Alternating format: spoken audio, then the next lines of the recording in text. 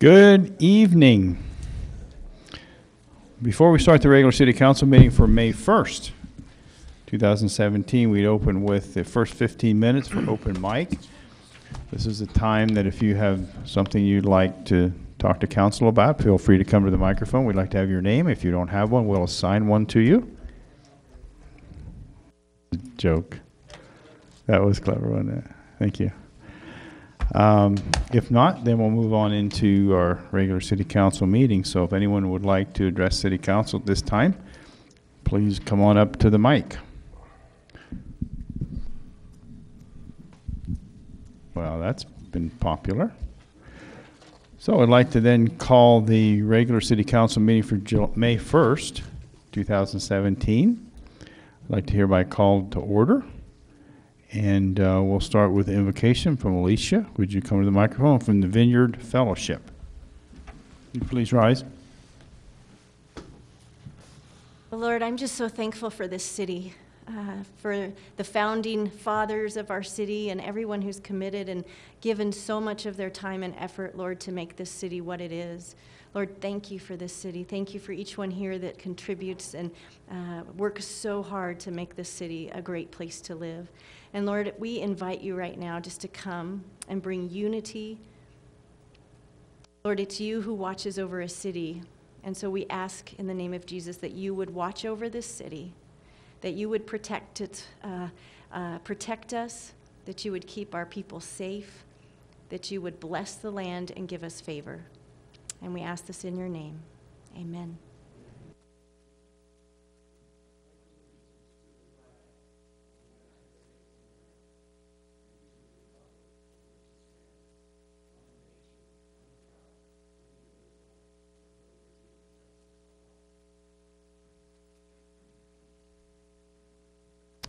Thank you. Just wait a minute.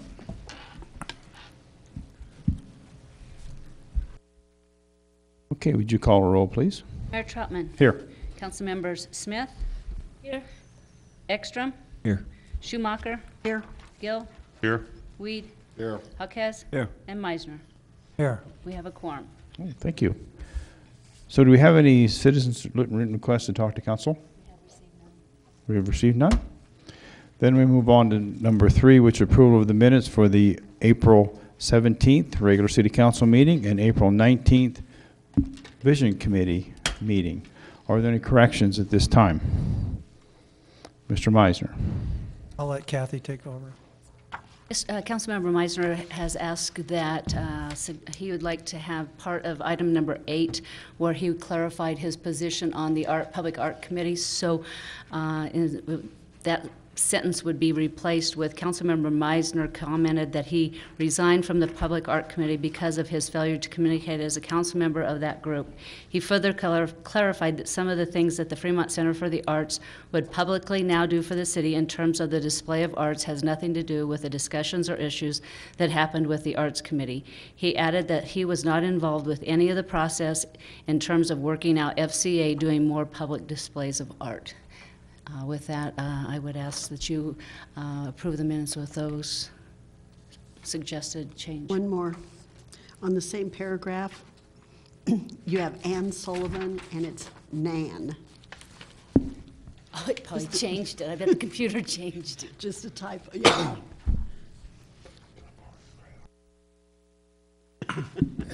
Are there any other corrections? We'll change her name to Nan. Okay. Do I have a motion to approve and a second as amended the minutes for those 2 meetings I mentioned? Mr. Mayor, Ms. Schumacher? I make a motion that we approve the minutes from the 4/17/2017 regular council meeting with the corrections as stated and the 4/19/2017 vision committee meeting. Second. Second, Ms. Arquez, did you? Second? Motion made second. Would you call roll, please? Councilmember Schumacher. Aye. Councilmember Jaquez. Aye. Councilmember Smith. Aye. Councilmember Meisner. Aye. Councilmember Weed. Aye. Councilmember Ekstrom. Aye. Councilmember Gill. Aye. Approved by unanimous vote. Are there any council member announcements at this time? Dr. Weed. Yes, we will be having a general government committee meeting Wednesday at 4 o'clock in this room. Okay. Any other announcements? Mr. Meisner? We have a Parks meeting, our final Parks meeting, on the design of Centennial Park. And then that design will be forwarded to council, as I'm understanding it. That is tomorrow at 3 o'clock. That's here? In this Yes. building. It's in this building. Mr. Ekstrom, are you? Yeah, I actually received an email, but we have the first River Corridor meeting on Thursday at 4? 3. At 3. Thursday at 3? Yep, Thursday at 3. Okay. Ms. Smith? Mayor, we also have the city has the radio talk show tomorrow at 8:30 a.m. at Carolyn. I'd invite any council member to join us if they'd like. I'd also like to request that we put on the calendars a public meeting on Friday, May 19th at 8:30 a.m. That's our scheduled stormwater meeting. It's going to be a meeting where all of the county commissioners are coming to. It's going to be a public meeting for them. I think this is, I don't know, perhaps historic or first time that all of the commissioners are coming to meet and willing to talk about potential projects for 2018 and the mutual funding of those projects. I think it'll be important that we have Canyon City Council representation at that meeting. I'd like it to be more than just myself and or Jim Meisner there, and hope that you can put that on your calendar and be there if you can. Here at City Hall, What time? May 19th at 8:30 a.m. It's a Friday morning. I have that. I intend to be there. Okay. Yeah, it's usually in A110. May have to move that downstairs if it's going to be a larger meeting. It's just a couple extra people. There's plenty of room. Yeah. Okay. So is that that stands for our public announcement, because there'll be more than 2 council people there. We get it on the calendar. Okay. Any other announcements from council? Hearing none, I'd like to recognize Mr. Bob Hartzman. Would you come up to the microphone, Bob?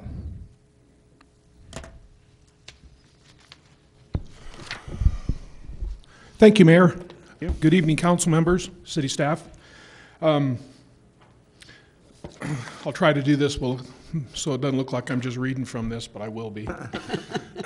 Go ahead. Thank you for the time to come before you here.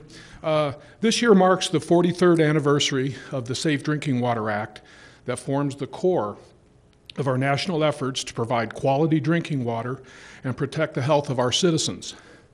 Next week, beginning May 7th through the 13th, we will celebrate National Drinking Water Week, a national observance that highlights the value of water to each of us in our everyday lives.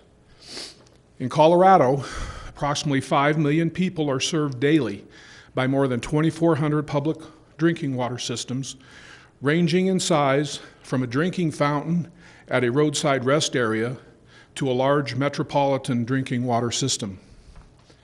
Each Coloradoan relies on their water system, whether large or small, to provide a safe and dependable supply of water, both now and into the future.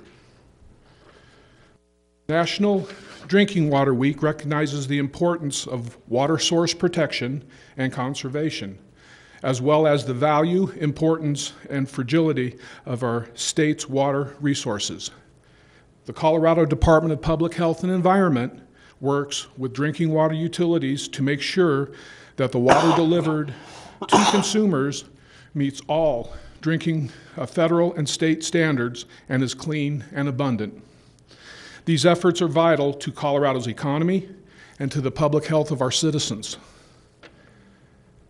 The task facing state drinking water programs and public water systems continue to be extremely challenging, especially in an era of scarce resources. The drinking water infrastructure in many cities is aging and presents daunting resource demands. As a nation, we continue to be challenged by new and emerging drinking water contaminants associated with our industrial society. Today, the City of Canyon City renews its commitment to build on the successes of the past 42 years and to continue to work with all of our partners in the water community to fully realize the public health goals of the Safe Drinking Water Act through celebrating National Drinking Water Week. Thank you, Bob. I also have a proclamation, and I will read this, so I didn't memorize it. A proclamation from the mayor's office. Whereas the health, safety, and well-being of all Coloradans are utmost importance to the prosperity and livelihood of our state's families and communities. And whereas Colorado streams, lakes, rivers, watersheds, and other clean water sources must be protected to maintain the good health of our citizens, wildlife, and fisheries. And whereas protecting Colorado's natural water supply and other natural resources is critical to the preservation of our environment for future generations of Coloradans, and whereas elected officials at each level of government, as well as businesses and citizens throughout our state, are responsible for ensuring that all Coloradans have access to clean water, and whereas it is the duty of all Coloradans to preserve our supply of clean drinking water for future generations, and obey laws which protect Colorado's water supply for our use and for Colorado's diverse ecosystem. Now therefore, I, Mayor Preston Troutman, do hereby proclaim May 7th through the 13th, 2017, as City of Canyon City Drinking Water Week in the City of Canyon City, Colorado, and I call this observance to the attention of all our citizens. And thank you. Thank you for running our water plant so well. I appreciate it. Thank you, Mayor. So I think what I'd like to do is have you come up front with the council, and we'll take a picture, and we'll do it right in front here. And I'll present this. You're so tall, too. Let's get down and let's get down.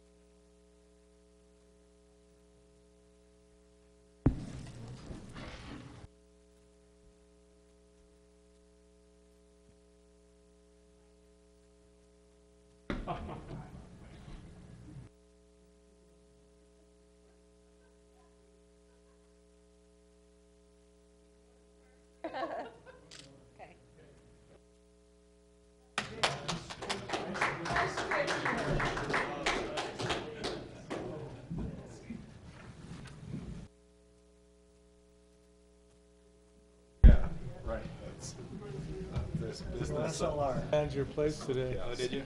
Very nice. Excuse me, Mayor. Just one other thing. Yes.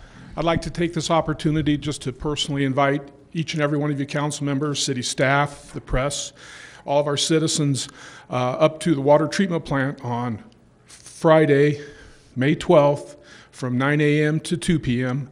We're hosting an open house, and we'll be conducting tours of the facility on the top of the hour, at the top of each hour. So if you could make it, that'd be great, as well as all of our citizens. Thank you. And Bob, that's really great.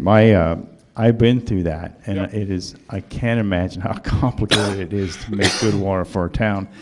And my 12-year-old has been through your plant. He was also impressed, and I asked him if he'd been there, and he goes, oh, yes, many times. Then he continued to tell me for about 20 minutes how hard it was to make good water for our town. And I'm impressed. So you need to get up there. It is very interesting. I appreciated it last year. So I think everybody Yep. needs to go up there. Yep, okay. Well, thank you. Thank you again. Uh-huh. Thank you, Bob. Thanks, Bob. Okay, whereas no, I'm sorry. Number 5 is the adoption of the agenda and the consent agenda. Tony, would you review the consent agenda items, please? Sure. 5A would authorize the city administrator to amend the current lease with American Tower for 6 additional 5-year terms commencing August 1st, 2022. In consideration, American Tower will make a one-time $50,000 payment to the city and agreed to 3% annual increases during the terms of these extensions. In 2017, the city will generate about $17,800 for lease payments from the American Towers who have towers on Fremont Peak. 5B would authorize the city administrator to execute an agreement to retain Terry Burnett as an independent contractor for planning services until the end of December 2017 to provide a smooth transition between her and our new director and the workload that is having to be addressed. 5C would authorize temporary street closure on the 1200 block of College Ave and 12th Street from Forest to College on June 3rd from 8 a.m. to 4 p.m. for the Safety Jam event. 5D would authorize temporary street closure on 600 to 700 blocks of Main Street on May 20th from 10 a.m. to midnight for the After Flashback event. Bids to be an award on the Leisha GPS rover and data collection system. This is survey equipment for both engineering and war departments to Hexon Manufacturing. This is a sole source because of pre-existing equipment for conformity reasons for $36,474.29. Bid 4117 would be for tree pruning for the Parks Department, and that would be an award to Front Range Arborists, not to exceed $60,000. We did get 2 bidders. Unfortunately, the local bidder was much higher. So hopefully in the future there'll be more competition. Bid 4217 is for the Summer Road Crack and Chip Seal Pavement Management Program. Well, we hope to do at least 5 center lane miles of road. So in conjunction between this pavement management program and 2A, this community is going to see a lot of road work this summer. So bear with us, but the results will be beneficial. There were 8 contractors that were notified, 2 bidders, and we're recommending the award be to A1 Chip and Seal from Denver in the amount of $336,779.16 with a 10% contingency for a grand total of $70,457.08. The budget for this endeavor is $400,000. So this is under budget even with the contingency. So we're very pleased with the bid. Good. Thank you, Tony. Are there any additions or corrections? Hearing none, could I have a motion and a second to accept the consent agenda? Mr. Mayor, Mr. Marco? I make a motion that we accept the adoption of the agenda and the consent agenda as presented today. Second, Mr. Weed. Any discussion on the motion? Mr. Meisner? I want to again express my frustration with the city's ongoing concept of sole source bids because of pre-existing purchases, and I understand that concept. But what bothers me in particular with this particular one is the closing statement on the letter from the vendor. It says, going with someone other than Lycia, is that how you pronounce that? And Hickson Manufacturing Supply will be costly to your budget. I find that a rather interesting statement from a sole source award. We would agree it's probably not an appropriate statement, but as you had recognized, for sake of uniformity in equipment, unfortunately, we have to sole source this. As you well know, most of our bids are competitive, but I understand your concern about sole source. We try to minimize that.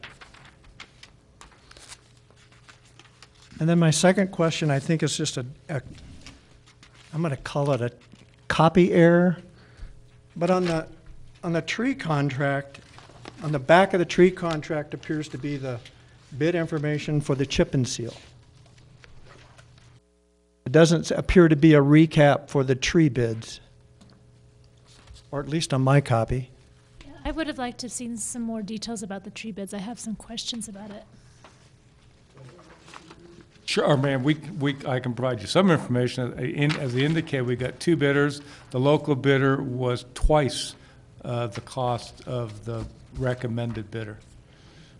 This project, if I want to understand right, because I just had heard some things at City Hall that last year it was bid per hour, this year was bid out per tree. Is this the right contract for that? Yeah, we Why bid it the out this change? time based upon the diameter of trees, so 3 different classifications, and we found that we got a better bid for that.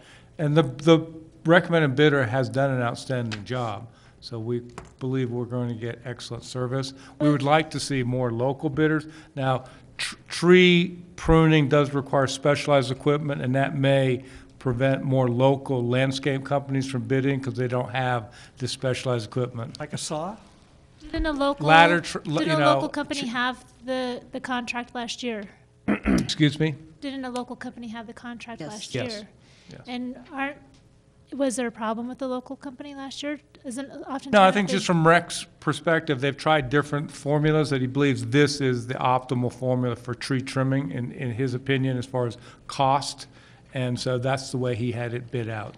And Wasn't last year's concept that concept for last year was the optimal concept that would save us the most amount of dollars? Well, he had tried it. He's tried different concepts, and, you know, he's truly believes this is the best approach and method for tree pruning.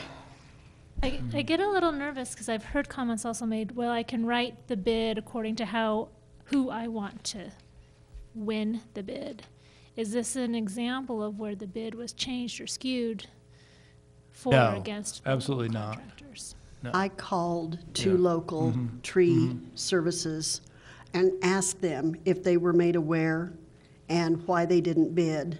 And I was told by both of these who were not either that they were aware of the bid, and one of them told me that he had more business than he could handle this year, and the other one said that he had been branching out into other services and he just didn't have the time as he's setting up another side business. So, because I was concerned too, but they weren't interested in it, so. Thank you for making those phone calls. I realize these are all competitive bids according to our competitive bid process, but it just is disheartening to award the amount of dollars that we're awarding over the last couple of months to non-local, or at least city and county vendors. Yeah. And I realize Yeah. we've got limitations there, but I also have to question if there's something not skewing in our system. Well, we can give you an example. We've talked to you about the 4th Street Viaduct. That's a $1 million project. We got 0 bids. 0. How do you explain that? I don't have one. Either do we. And I have another question with our local vendors. Sometimes we say if they're doing a good job, we offer them an extension on their contract. Could it have been an option for our local? Possibly, yeah. Yeah. Again, he was trying a different process this year, so that's why And it was I rebid. believe that they were operating on an extension of the contract already. Yes. No? But we do have that available. No, he was changing the methodology, so we had to open up the competition. But yeah, we would like to see more local bidders across the board, not just with bids. We have the same problem with employment. We have a hard time recruiting people to even apply for jobs in an environment where our survey tells us that people are in dire need of good paying jobs. Well, they're available. We're just not getting much in the way of applications. That may be a key when you say good paying. Well, relative to, you know, the marketplace, I think they are good paying. And we certainly have outstanding benefits. I mean, the city has excellent health benefits compared to the private sector. So we'll keep trying. You know, we reach out to people, we communicate. It's all we can really do to get people to step up and apply, whether it's a job or for a bid. We can't do much more than that. Can I ask a question about the chip and seal bid? And Adam, this might be for you. Is the list in our packet of streets, are all the streets that'll receive chip and seal, or? It'd be the map. Do you see a map? They're highlighted? I have a map Yeah. and a lengthy list. That's the preliminary list until the contractor's on board, so it may be changed slightly, but that's the plan. So I have just a small question. I don't know about all of the streets, but on Orchard it says that it'll be done from Pear to Central Street. And I noticed that north of Central Street on Orchard, that the road is quite bad, and I was wondering why that wasn't included, or if there's other plans for that section of road. It's gotten pretty bad this last winter. This is a crack chip seal job, so this is sealing good roads, not repairing bad roads. That's the 2A project. Can we just put that north, on Orchard, north of Central, that maybe some pot filling or something needs to be done there? Sure, I'll pass that on to streets. Yep. I appreciate you listening to my concerns. Always. We were going to recommend you reach out to Councilmember Mark Gill if you have issues with potholes in your streets, because we found that he's done an outstanding job on his own street with his own materials and workforce, so we're recommending him to anyone. We're not going to go there tonight. I don't think that's in the motion that That we was a have one-time before us, but we $200 could- at Home Depot. Me and my boy filled our potholes. Did you? Yes. Oh, good. That was a couple of years ago. Okay, well, let's go for the roll call. Councilmember Schumacher. Aye. Councilmember Weed. Aye. Councilmember Smith. Aye. Councilmember Ekstrom. Aye. Councilmember Gill. Aye. Councilmember Jaquez. Aye. Councilmember Meisner. Nay. Approved by majority vote. Okay, administrators report. Did we do that yet? I just want to highlight two things. Terry's replacement is Dina Swetlick, and she started today, and we'll reintroduce her to the council on Wednesday when you're going to be talking about exactions and planning-related matters, so she's excited about that, and she'll be coming up to speed quickly. She'll also facilitate the Arkansas River Corridor Committee, so we're very excited about Dina. And then Ryan Stevens will start as our new Economic Development Downtown Director on June the 1st, so we've got two really outstanding people coming on board, so we're excited. I have a question, Tony. When Terry leaves at the end of the year for Yeah. the day-to-day planning and code enforcement and such, at what point will we start looking for her replacement in that category? Well, as I mentioned in the memo to you, we're going to recommend that as part of the 2018 budget, so you'll hopefully support that this summer, and based upon that support, we'll start recruiting in the early fall, because both Terry and Dina should be part of that. One knows the job, the other one's going to be their future boss, so it would be a team effort to find someone, because it would be a very critical position. Is that it, Tony? Thank you.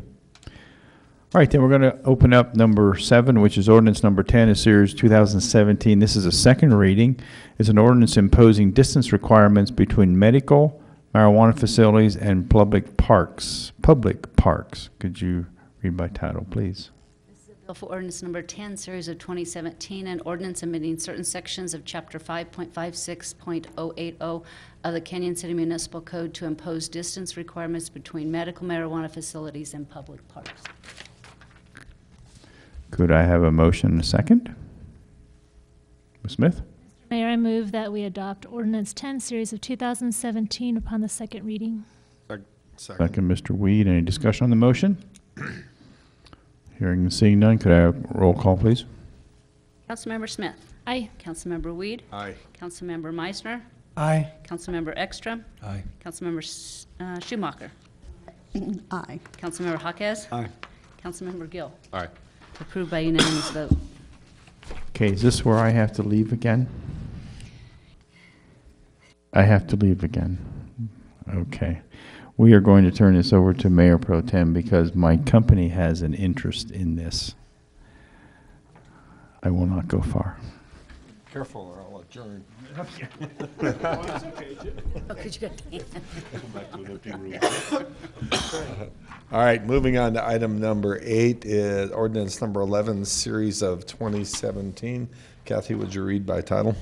This is a bill for ordinance number 11, series of 2017, an ordinance amending Title 17 of the Canyon City Municipal Code to add a permitted use Type 2 training facility in the C General Commercial Zones District. Could I get a motion from someone on council? Mr. Jaquez. Mayor Pro Tem, I make a motion that we approve on second reading an ordinance adding a permitted use Type 2 training facilities, also known as an educational drop-in center in the C Commercial Zone District. Second? Second. Kathy? Okay, any further discussion? Would you call the roll, please? Councilmember Jaquez. Aye. Councilmember Schumacher. Aye. Councilmember Gill. Aye. Councilmember Meisner. Aye. Councilmember Ekstrom. Aye. Councilmember Smith. Aye. Mayor Pro Tem Weed. Aye. Approved by unanimous vote. keep the ball rolling.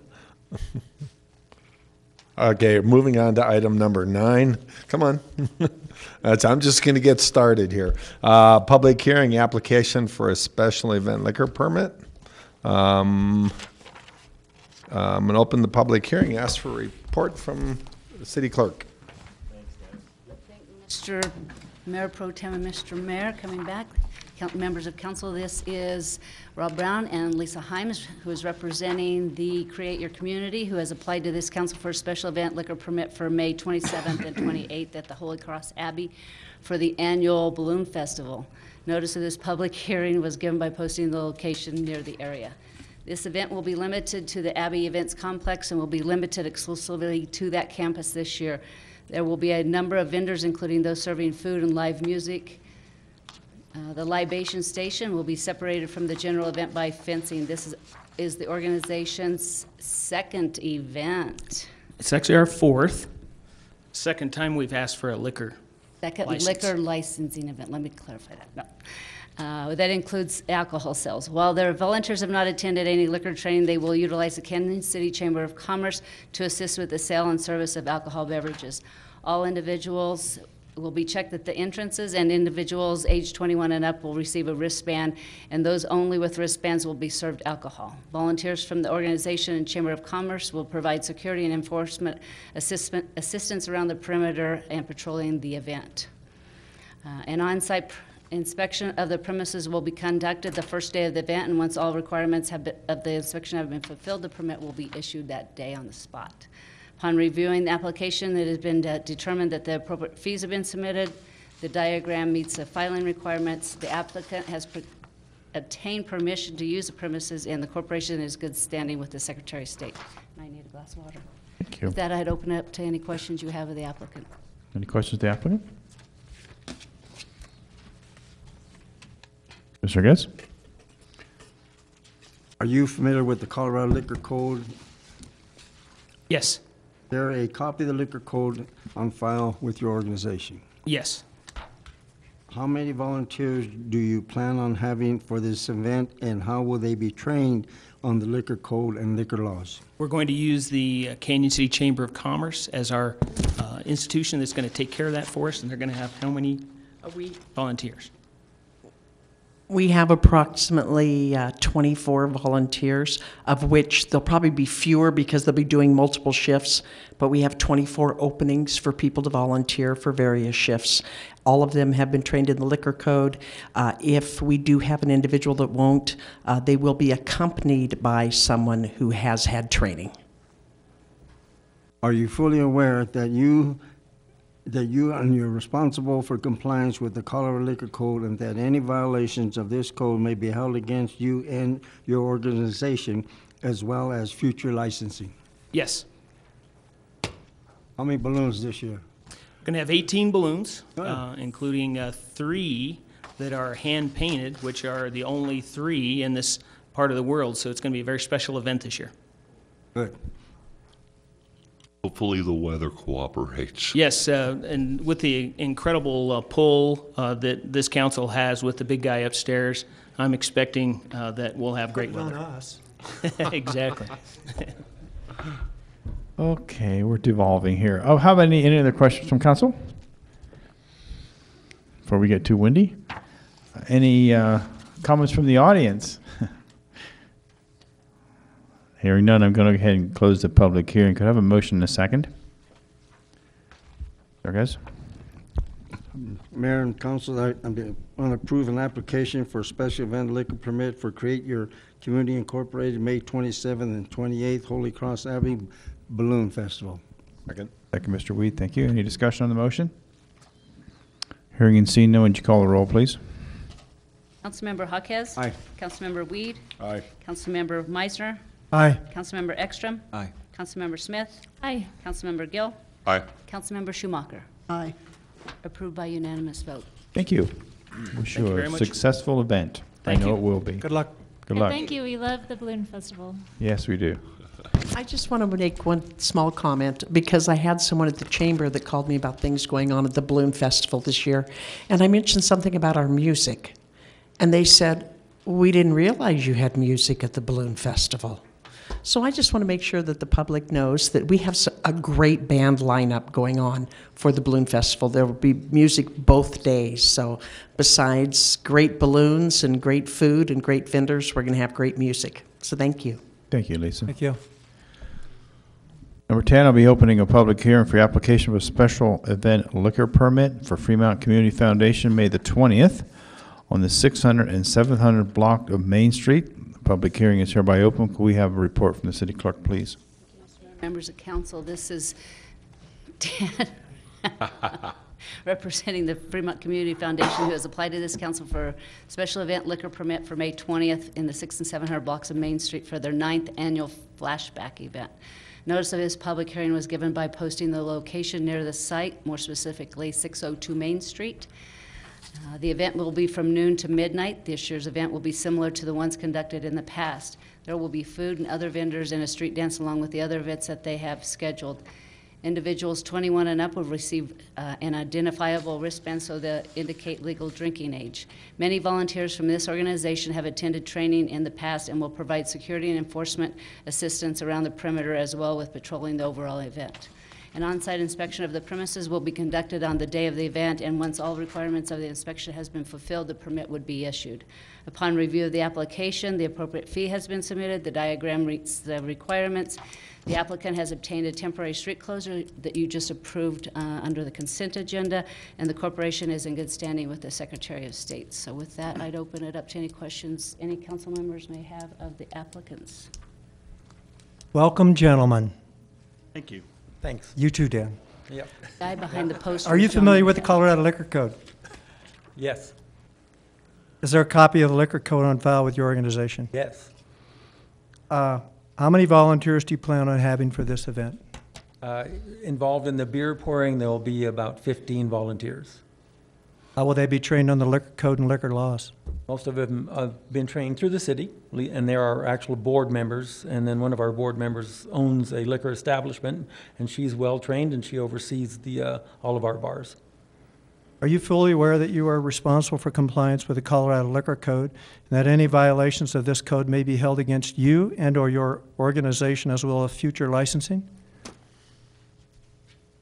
Yes. Just check it with John, make sure. He said he was aware of it, so we're good.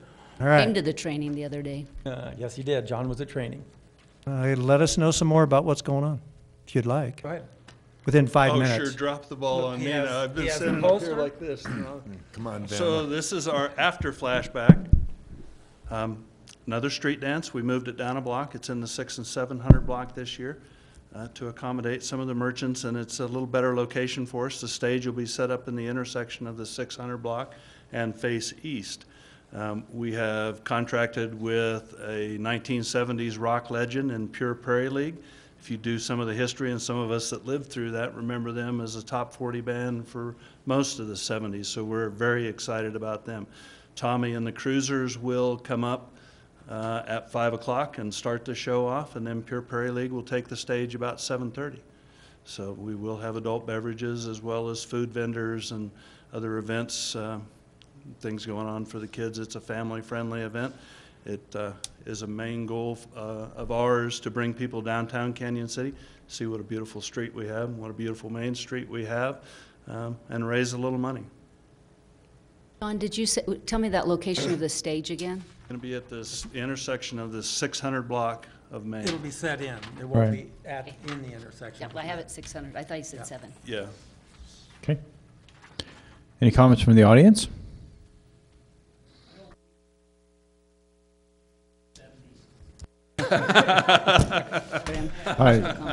I remember them happening, but I just don't know what happened. I think there was an anonymous comment from the audience about remembering the 70s. So I don't know who that individual was. Pure but- Prairie League, Vince Gill started with Pure Prairie League. If you guys want to look them up, the song Amy that we probably all know, that's their most famous tune. So it'll be fun. I'm not familiar Vince with gonna that be there? song. How does it go? I don't know yet. Please. Dan, No, how does wait, that go? no, wait. This is getting out of hand here. That's a factoid. Thank you so much. I'm totally lost. Okay, we've done the comments from the audience. So I'm going to go ahead and close the public hearing and seek a motion and a second. Mr. Meisner. Mr. Mayor, Council, I move that we approve the application for a special event liquor permit for Fremont County Community Foundation on May 20th on the 600 and 700 blocks of Main Street. Second. Second, Ms. Schumacher. Any discussion on that motion and second? Hearing none. And would you call the roll, please? Councilmember Meisner. Aye. Councilmember Schumacher. Aye. Councilmember Ekstrom. Aye. Aye. Councilmember Jaquez. Aye. Councilmember Smith. Aye. Councilmember Gill. Aye. Councilmember Weed. Aye. Approved by unanimous vote. Well, thank you all. Good luck, Dan. Thanks again, guys. We're adjourned.